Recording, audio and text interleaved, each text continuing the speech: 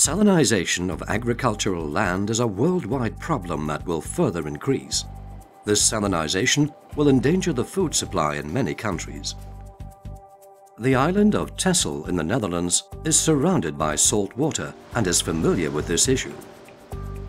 That's why a trial location has been realized on Texel. SaltFarm Texel contributes to a solution for this global salinization problem and offers a perspective for food production on silted soil worldwide.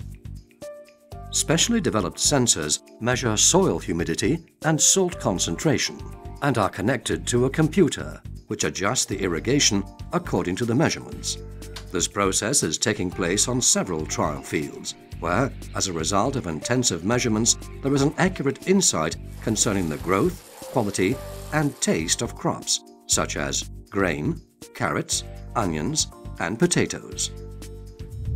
Recently, SaltFarm Texel started to offer their knowledge and research skills to governments and private companies in problem areas.